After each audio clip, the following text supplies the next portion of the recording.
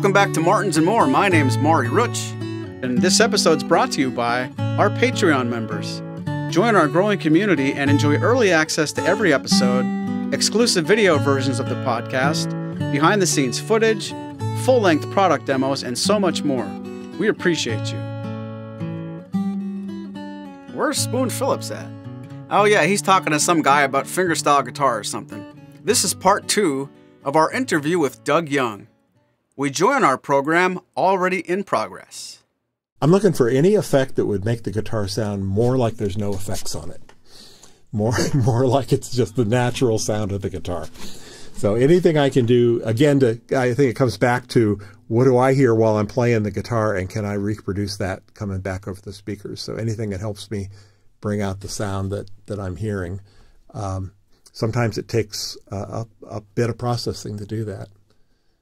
Put a bunch of expensive stuff in the signal chain to remove the signal chain, more or less, right? Yeah. I mean, it should sound, usually the goal is just record, play it back. It ought to sound great. And I'm usually happy with that. But then you start getting, into the fine tuning. Oh, a little bit of reverb, maybe a little EQ here, maybe a little compression, a little something else. There's a handful of cool things out there. There's a plugin called Soothe that is sort of a dynamic multi-band compressor that sort of searches and destroys things. So as you're playing, if you got a note that leaps out, it'll find it and pull it down. Oh. So if you got a harsh note that you're playing, it can sort of tame it, and that's kind of, it soothes the guitar sound and seems to work. If you have like 9 extra hours after this is over, I've been trying to understand how to use multi-band compression for about 22 years, and I'm in circles and circles and circles. I know what it's doing. And I think I'm sure that I know why you'd want to do it and how you'd want to actually treat the lows versus the mids versus the highs. I spin out of control. So, kidding aside, I'd get online with you later if you can tell me what the hell to do with that. Yeah. I mean, that's certainly worth looking at. I don't use as much multi-band compression these days as I do dynamic EQ, which is subtly different. These days, I had one of these years and years ago that was from TC Electronic, and then they stopped making it. And then for a long time, you couldn't find a dynamic EQ, and all of a sudden they're everywhere. And what it basically is it acts like an EQ. You can take a parametric EQ. You can take it and just graphically pulse. Like say I have a boomy bass note. I'll see it on the display. I hear it. I can reach up and pull that down. And then I can say, make it dynamic, which means only trigger when it exceeds a certain threshold, just like a compressor. Yeah. And so now what I've got is a bass cut on that note, but only when it's too loud. And so I'm not cutting the bass on my overall track. All I'm doing is if the few times, that I've wailed on that bass note or something, it will pull it down for me. And so in that sense, it's multi-band compression, but it's not like 4-band multi-band. It's like as many bands as you want. And you can tune it in on almost a specific note. And good for squeaks and things like that, too. You get a squeak in there, you just take the squeak and say, whenever that squeak happens, just turn it down. Wow. So it's like a 3rd octave multi-band leveler? Yeah, kind of. That's weird. You can set, I've never heard of that. You can set the threshold, and you can set how much cut you want. So I use that more than a strict, 4-band classic multi-band compressor. Interesting. Here we're talking about all of this 21st century wizardry, and you're holding a 1926 0018. And maybe it's a good time to wake up the people who have no interest in tech stuff and play that other cut of you playing that old Martin on one of your other. Sure. And tell me the story. I'm always curious. I know like Kotke would come up with names for tunes that have nothing to do with the tune. But this tune sounds like it has a story with it.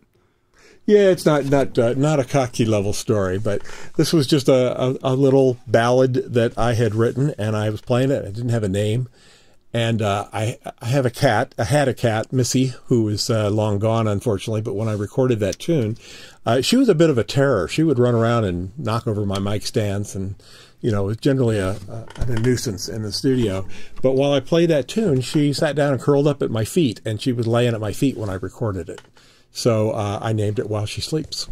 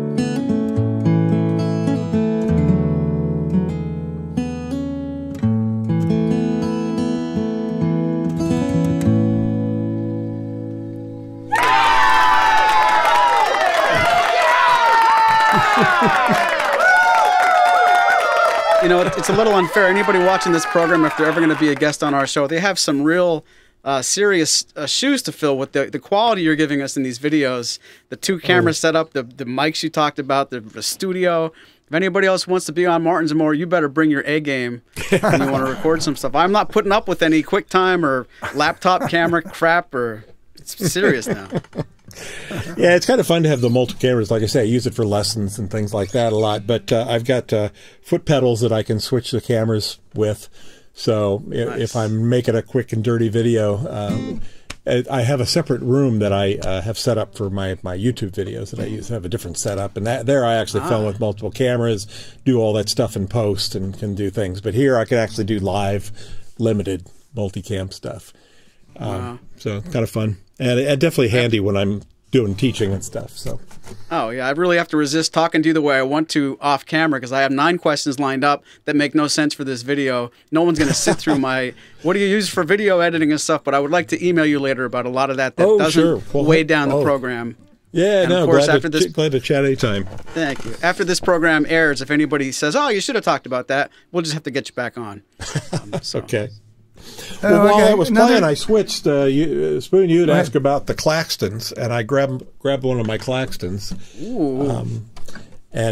So we've just moved up. Did you hear those, folks? One of his Ed Claxton guitars. Yeah, I have 2 at the moment. Okay. I've had more, but I have 2 at the moment. Yeah, we jumped a century ahead from 26 to not too long ago. Wow. This is an EM, which is Ed's small jumbo size guitar. I thought it was meant OM, but actually it stands for Ed and Marjorie, which is his wife. And it's just his sort of basic standard model that he uses, except his basic model is pretty nice. He has a stash of incredible Brazilian rosewood that he uses on most of his guitars. Wow. Ed unfortunately is retired at this point, so I've heard of a few people trying to coax him out of retirement to build a few more guitars. I'm not sure how successful they'll be, so this may be it. But I've had this guitar for a while now, maybe 5, 6, 7 years or something, but I still think of it as new. And it's definitely a modern. This is more the style that I keep focusing on. Tam mentioned that I have a bunch of luthier built guitars.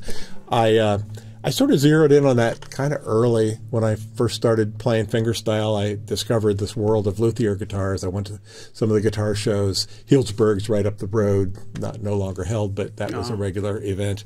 My first custom guitar was a Kevin Ryan guitar.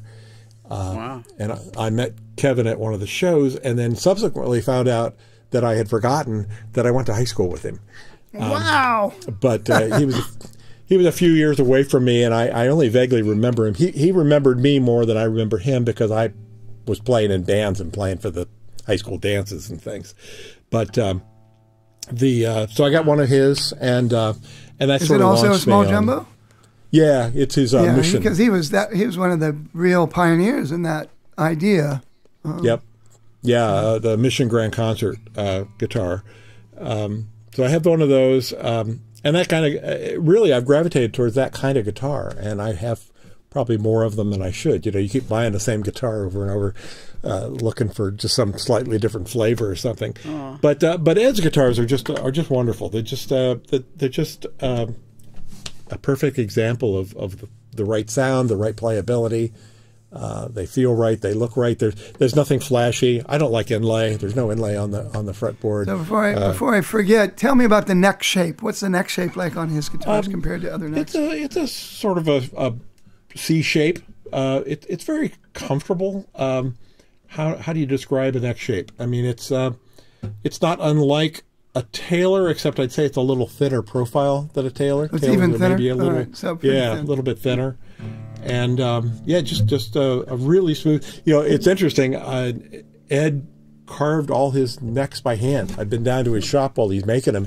He just got a draw knife and he's doing every one. So in theory, they're all different, but every one I've played has been remarkably consistent. So I think he's got it got it down. I don't know how they do that. That's just incredible to think. And it's also, is it short scale? Is this like a 13 fret guitar? Yeah, this is a 14 fret standard. I think the scale is, it's probably 25/4. Maybe 25/5. Okay, I thought it was one of his 13 frets. He makes a 13 no, and fret that's the other. Yeah. That's my other Claxton. I have a 13 fret Malabar. That was the first one I got of his. He had that guitar at Healdsburg one year. People kept telling me he had it at the Healdsburg show. People kept saying, "You got to play this 13 fret guitar of Ed's." And every time I went, somebody had it out, and I never saw it. So wow. After the show, it didn't sell, and I went down to his shop and played it there. And I just said, "No, I'm bringing this home, Ed." So that's when I grabbed that one. And he's only made a few of those. I've always wanted to see one. Yeah, I've always been curious about them, but yeah. Yeah, it's a little smaller guitar. It's a kind of a 00 size guitar, 13 fret. Sound-wise, it's not that different. I could play the two of them side by side, and you hear the Claxton sound, and they both are just a nice balanced guitar. I'd use it for a lot of recording. The album I did with Teja, I probably used this guitar on at least half the tracks. Wow. And then there was a point where we said, we got all the other guitars, we probably ought to use them. And so I sort of deliberately started using others. Some people can also hear them on your various videos on Peghead Nation. Yes, you use this guitar. No, I don't think I used this guitar on any of the Peghead Nation. I might have demoed it for them, but for the lessons, for most of the lessons, I used a Keras, which is kind of an Olsen-like guitar. And the main reason I used it was just that I have no fretboard inlay on any of my guitars. And I had, for some lesson that I did with the Keras, I had put little stickers. You can get fake inlay and put stickers on the guitar, so it looks like you have inlay. And that's better for teaching, because you're there going, "Hey, I'm on the 8th fret," and people are like trying to count up your fretboard. So because I had fretboard inlays on that, I used that for all those Peghead Nation shoots. I think I used a couple different guitars, but mostly I did the Keras.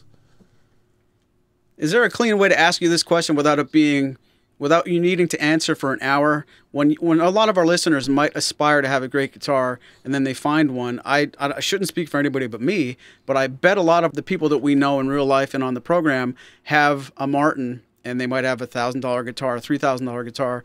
What did you go from to go into the luthier built guitars? And in your mind, what are you getting back when you make, I'll call it a graduation, if you don't want to buy a factory-made Martin or Taylor or put any word there? What's your mindset when I want a Ryan, I want one of these? Like, walk me through that a little bit for people that would never even think to do that. Yeah, well, I mean, I think there's two angles. The guitar, so I had an old, I believe it was a Yamaha, but it was a B stock that had its name tag removed that I bought when I was very young. Bought it from Blaze Guitar in Akron, Ohio. And I had that guitar until my son still has it now. But that's the guitar I played for a long, long time, even recently. And then one day when I started getting serious, back around the Narada CD encounter, I bought a Taylor.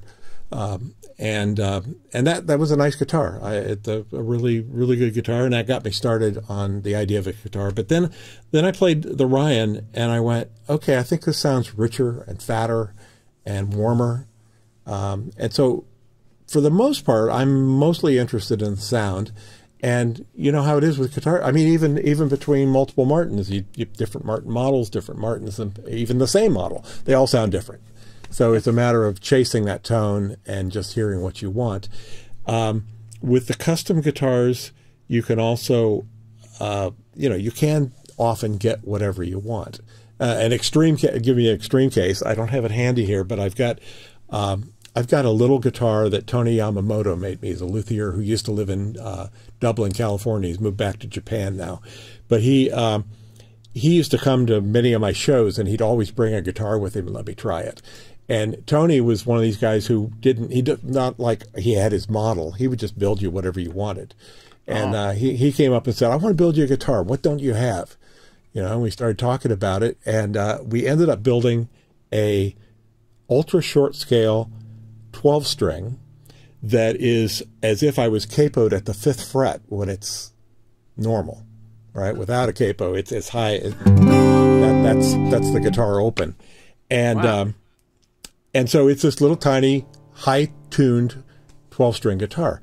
And there are a few guitars like this out there now. Villette makes one that's kind of similar now. But for the most part, you're not going to walk into a guitar store and find a guitar like this.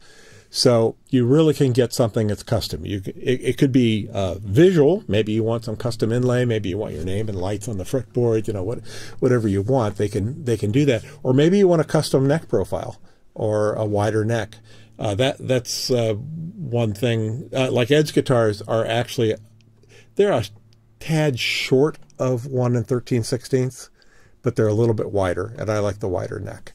So those kind of things. I'm looking for the spec. I'm looking for the sound. Mostly it's the sound, though. You know, and that's a interesting thing when you think about a custom guitar is ordering one. Just like if you picked up 3 Martins off the rack at the guitar store, they may not sound exactly the same, even if they're the same model, because it's wood and things change. Yeah. Custom ordering one is a little bit of a gamble. You don't know how it's going to turn out. Might be the greatest guitar ever, or you might say, oh, I don't know, I don't like this one. So in some respects, picking, you know, these days we have a lot of options. You can go to Dream Guitars or Guitar Gallery or any of these places, and you can pick from existing luthiers guitars and check them all out, pick the one you like. That's a safer bet. But if you're adventurous and you don't mind ordering, you can. It's kind of fun to work with the luthier. With Kevin's guitar, I went down and picked out the wood in a shop. You know, and it just makes it an adventure. That's pretty neat. You have to do your research, though, because we definitely know people who did this and were, like you said, disappointed with what the end result was because they really didn't think it through. They just imagined what this wood would sound like with that wood and that body size and that neck shape, and it helps to do your research. Nowadays, like you said, you can go to Dream Guitars online and at least get some idea of what some of these things sound like. Yeah, this guitar, in fact, somebody else ordered this guitar from Ed. Someone ordered the guitar and apparently didn't like it, and told Ed they didn't after the fact. No, sorry. And most of the luthiers will let you do that. You know, it's you'd hope that doesn't happen very often, but many of the luthiers will give you an approval on the guitar. And apparently somebody ordered this guitar, and somehow or other it didn't meet their expectations. And I heard that he had it available because somebody had turned it down. I ran down because he's just down the road from me and played it and went, whoever turned us down is crazy. I'm going to grab it. Yeah. And like, what do you think they wanted that guitar wasn't given them? No idea. But you know, all our tastes different. Everybody's attack is different, hands different. So one person might get a different sound out of a guitar, and maybe they just had something else in mind. I don't know. Okay, let's hear it. Yeah, I mean.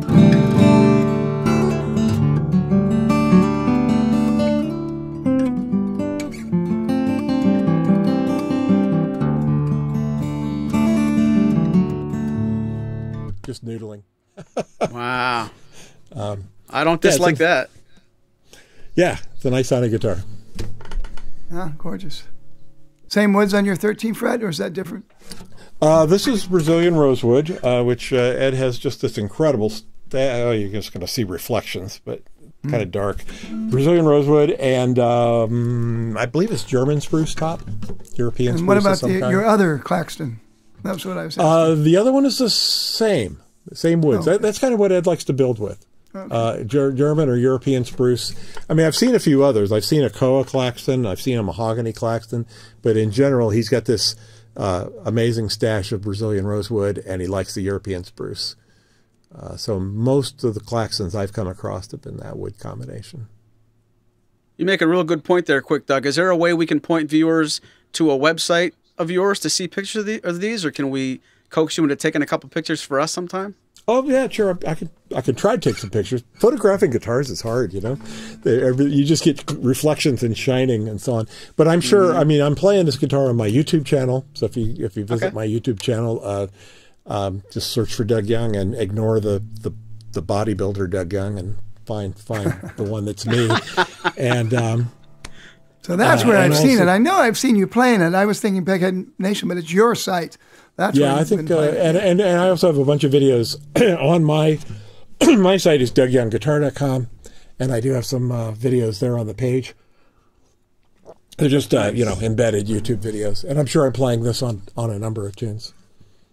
Right. It's a kind of a guitar I grab first quite often, although I have others. I have a Kathy Wingert guitar that is just wonderful. I've been using that quite a bit lately.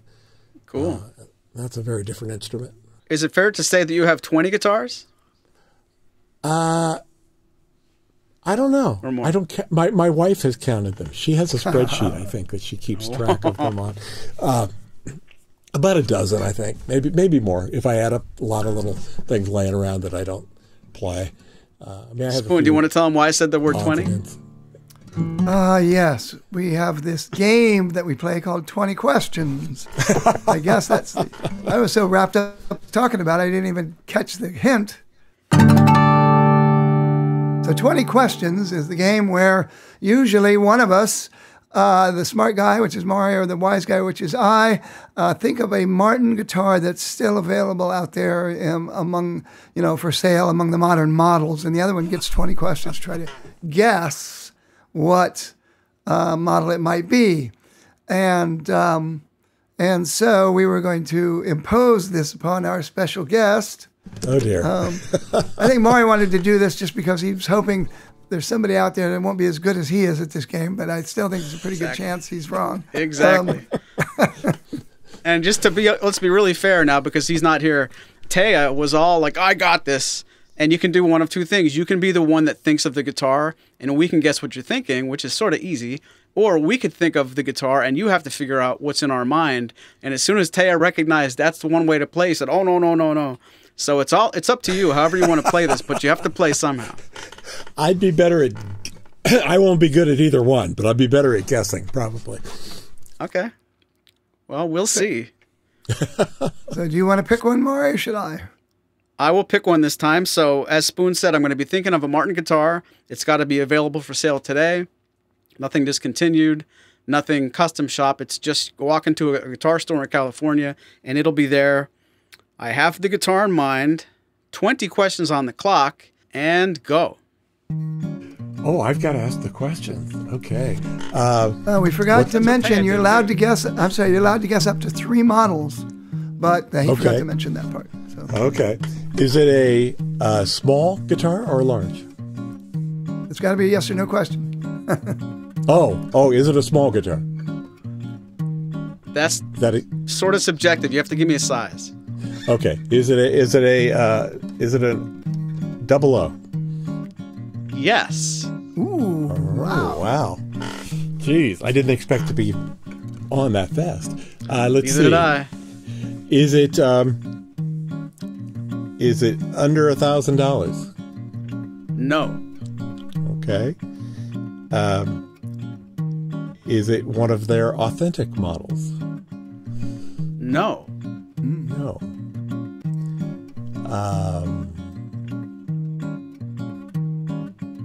I thought he was going to guess it in 2. No, I don't think. Let's see. So is it... I'm stumped for questions, actually. Is it mahogany? You can narrow it down. That's the way we can do it. We can narrow it down by tone wood. No, it's not mahogany back and sides. Okay. Is it rosewood? Yes. It's a rosewood back and sides. Is it a spruce top? Yes. Okay. It's a 6-string guitar, I assume. You assume or you ask? Is it a 6-string guitar? Yes. Okay. I just saw a Martin 12 the other day. Let's see. Is it short scale? Yes. So you said it was a triple O. No, he never said that. You never asked. Double O. Sorry. Double O. Double O. Yeah. Double O. Rosewood, spruce, short scale. Rosewood, double O. Wow. I'm terrible at bottle numbers. So is it just a 0016? No. No. You can phone a friend. Yeah, Spoon. What do you think? Well, they don't make many double O's, and I think they only make one rosewood double O these days. So what's like the most common rosewood style out there? I don't actually know. Like your Lawrence Juber, for example. Well, that's an OM though, right? Yeah, but what's an OM what? 28. So a double O 28. That's yes. it.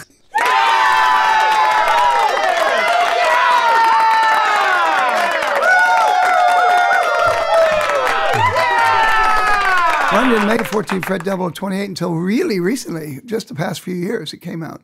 So I'm not surprised that was kind of a hidden in the weeds there. But congratulations, you made it through. Before I forget, another geek question for you is, what do you got on your thumb? What are you playing with? Oh, yeah. Thumb pick. You know, I got started on thumb picks and acrylic nails fairly early on. The acrylic nails, sidetrack from your thumb pick question, the acrylic nails are my wife's fault. We went to see Martin Simpson play, and she was blown away by how, not only how good he was, of course, but his sound. She said, "You don't sound like that." And I said, "No, he's Martin Simpson." and she all night on the way home, she said, "I know what it is. It's his nails. You don't have nails." And so we came home and she got her fake nail kit out and put fake nails on me and played, and they don't stay on very long like that, but it was enough to go, "Oh yeah, I got a louder, more powerful sound." And she said, "That's it. Now you'll sound like Martin Simpson." Yeah, well, you know.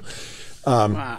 So from that point on, I've had acrylic nails, and I also have an acrylic thumb pick, but I've just never been happy with the sound. I mean, it's okay, but I've never been happy with the sound of my thumb. And I started playing around with a thumb pick, and so it changes the angle of your hand a little bit, gives you a little more precision, and it balances out the volume of my acrylic fingernails. So that's just like a basic faux tortoiseshell. This is a Dunlop medium, and I don't know what, it's a tortoise colored, kind of a blonde. It's a little different color. I forget what they call a calico. That's what they call these. And for some reason, I just tend to like the shape that these are, and I try to order them. Sometimes I use a Dunlop medium. Yeah, I have to gravitate toward them. I did the same thing years ago. I saw a player, a guy named Howard Emerson, at a guitar show, and he said his wife had talked him into going with the nails because his nails are getting more brittle.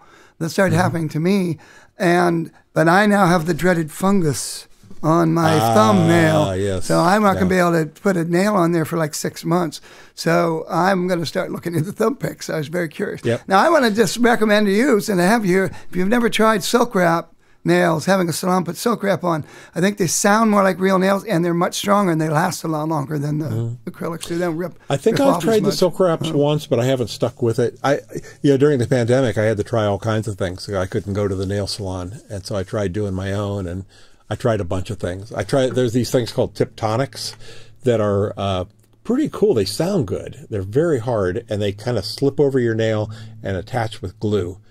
And you put them in a little heater thing for a few seconds, heats up the glue, you stick them on, and then when you're done, you just take them off. I tried those. No kidding. I may look into that. That sounds fascinating. The thing is, you got to put them on every time, so I'm used to just walking around the house, grabbing the guitar and playing, and so with that, I had to say, I'm going to play guitar now, and I had to put them on and so on. But they did sound good.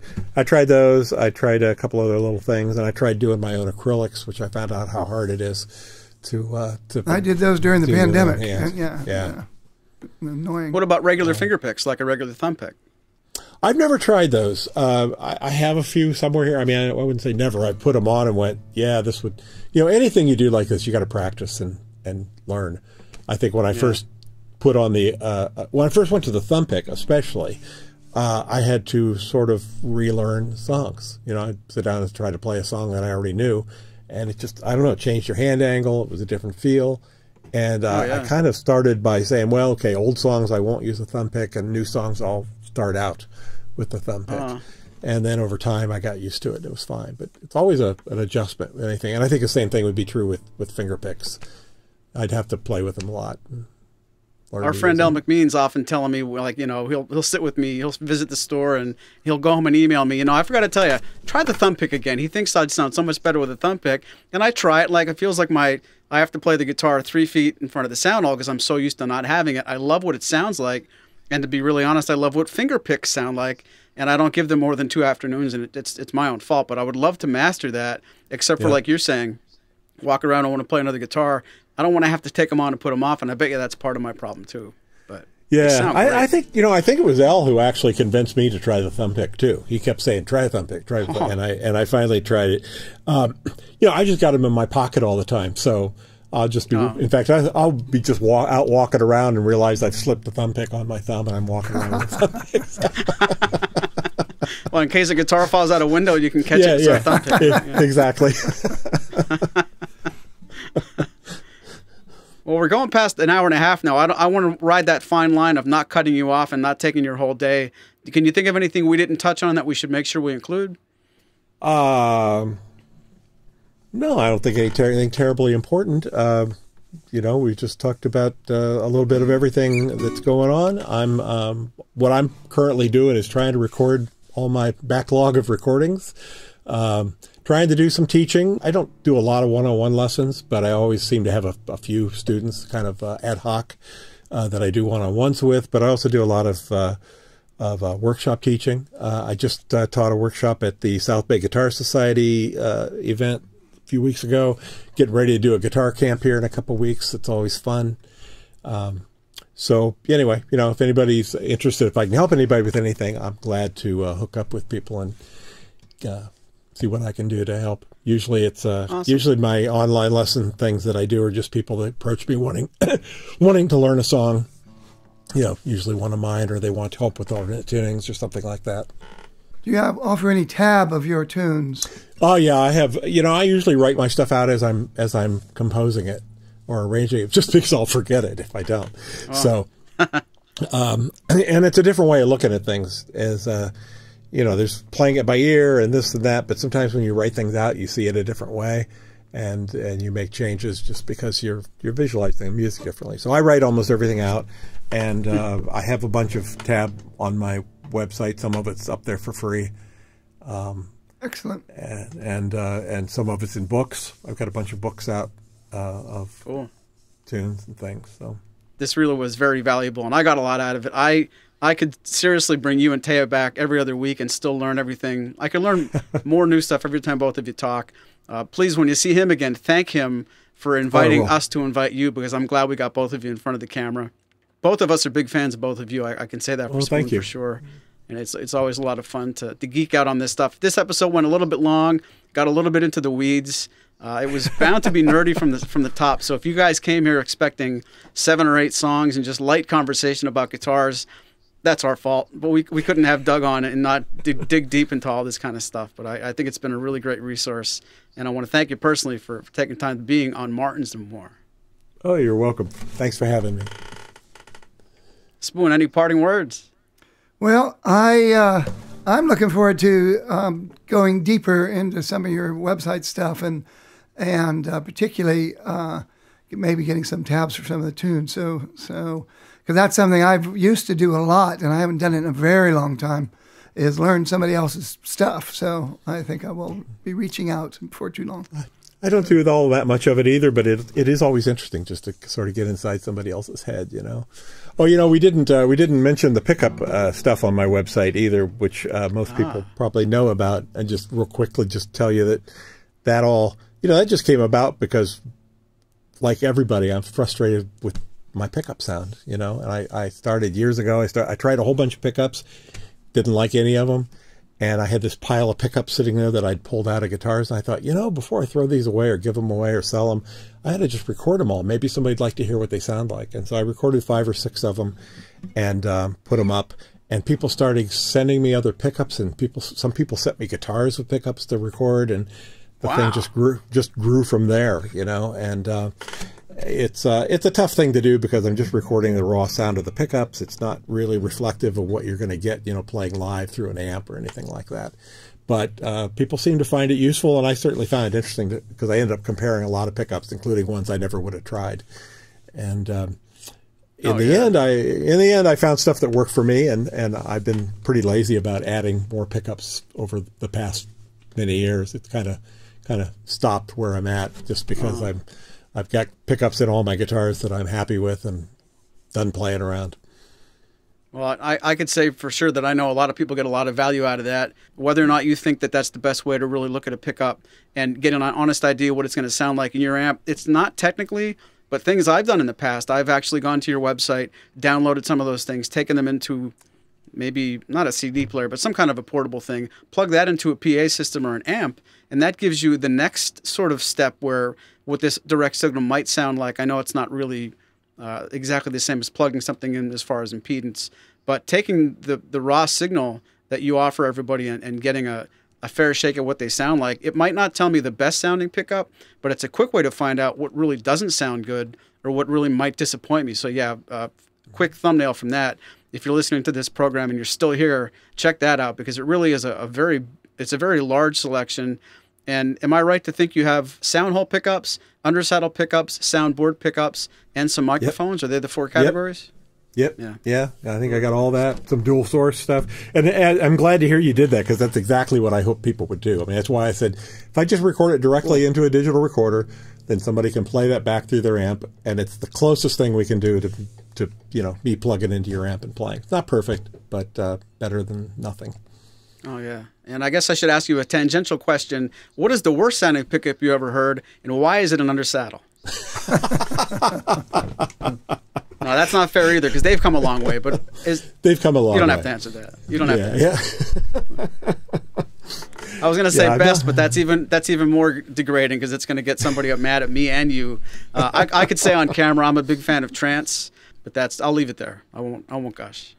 And I went K&K because I was a sideman for a retired Broadway actor named Paul Yukina for some years, and everybody used K&K through the red eye, so that's what's in my guitars now, because it was easier for sound men if we were all the same thing. So yeah, it's a fun world, it's especially the boutique pickups. I mean, there's the big production ones, of course, but just like Luthiers guitars, there's all these boutique shops like Trance and K&K, and all these guys are try to come up with better pickups. Teddy Randazzo with Dazzos. These are all very much like dealing with a custom luthier, and they're just trying to create a boutique pickup that'll sound good. And so I kind of like I like that. I like supporting those guys. I want to thank everybody for listening. If you made it this far, you're real troopers. I know we got a little bit long-winded there, but thank you, Doug, for all of your time and all of your insights. Spoon, always fun podcasting with you. From all of us at Martins and more, thanks for listening. Hear you later. See you later.